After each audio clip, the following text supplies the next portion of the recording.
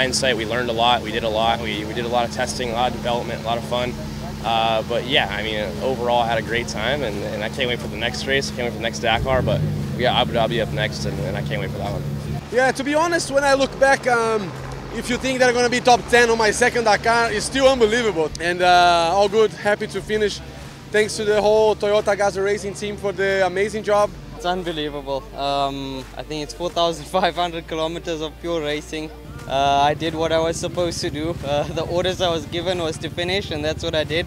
To be 18 and finishing the Dakar and in a factory team is it's really incredible, and I just want to say thank you to the team. We're here, we finished.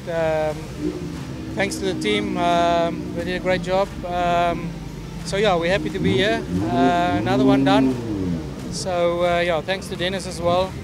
And all our mechanics that worked on the car. It was certainly a very tough one this year, but yeah, we're very happy to be here. Unbelievable. We got a puncture quite early on in the stage, so we had to take it easy.